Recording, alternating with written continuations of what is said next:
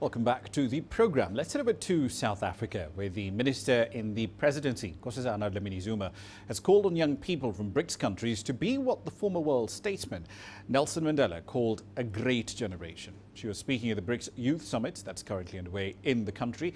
CGTN's Yolisa and Njamela has more. This youth summit is being held ahead of the 10th BRICS Summit in order to ensure the inclusion of young people in the mainstream economies. It's convened under the theme Radical Economic Transformation, Making the New Development Bank Work for the Youth.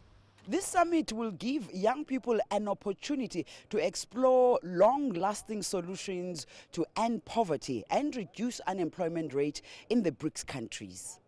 Delivering an opening address, South Africa's minister in the presidency, Nkosazana Dlamini Zuma, called on the young people gathered here to be counted amongst agents of change.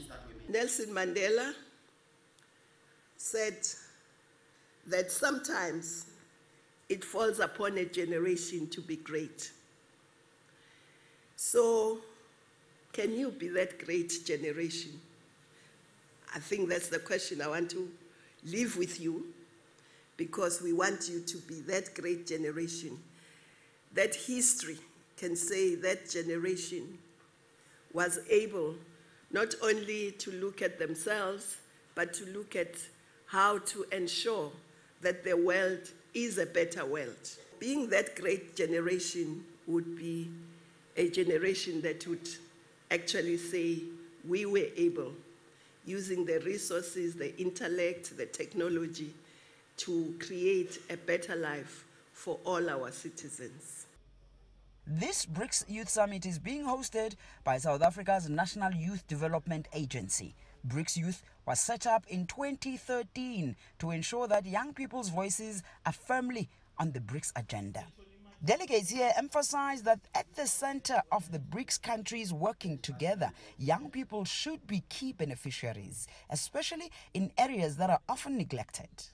When we talk about skills revolution, let us make sure that in the rural areas we build world-class schools. We build schools that will be able to produce graduates that will ensure that the local economy works. We should focus more energy on the expansion and the domestic demand. We should be inclusive in opening up, develop together, inclusive, and achieve win-win results in cooperation. I mean the further enhance BRICS cooperation in global governance, promoting innovation and sustainable development. The summit forms part of activities held in preparation for the 10th BRICS Summit, which will be held at the Sandton International Convention Center from the 25th to 27th July 2018. Once this summit concludes, a BRICS Youth Ministers meeting will be held at the same venue. Yolisa and Njamela for CGTN in Bela Bela, Limpopo Province, South Africa. Yolisa also spoke to Dr. Bernice Clarala. She's the Director of Youth Development in the Department of Planning, Monitoring and Evaluation in South Africa. She started by asking her about the significance of holding the summit.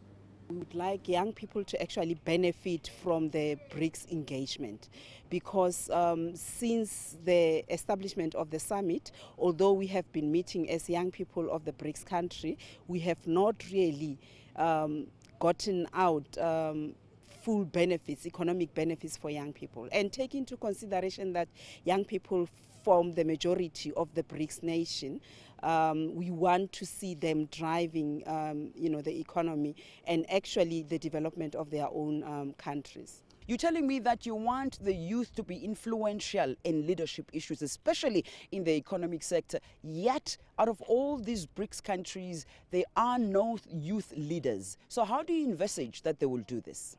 You know, young people proved in various formats that they can actually play a leadership role if provided with an opportunity and a chance to do so. It is on that basis that we are saying that young people should actually come up with key programs where they can actually prove to their respective governments that they can play a leadership role. I understand that the outcomes from this summit, you want to feed them into the leadership summit that is going to take place later this month in Johannesburg. What are those outcomes? One of the hindrances of having tangible achievements for the BRICS Bank is lack of a secretariat to do follow-up on some of the resolutions that have been taken since 2015. So with this summit, we would like to actually have the BRICS Youth Secretariat established as an institution that is going to help assist in making follow-ups of what we have achieved in the BRICS country. And then again, we also want to have a youth working group that will actually fit into the Business Council, where young people can actually be represented within the Youth Development Bank. So we hope that if there is representation of young people, they can actually assist in ensuring that resources are actually allocated to be in favor of young people.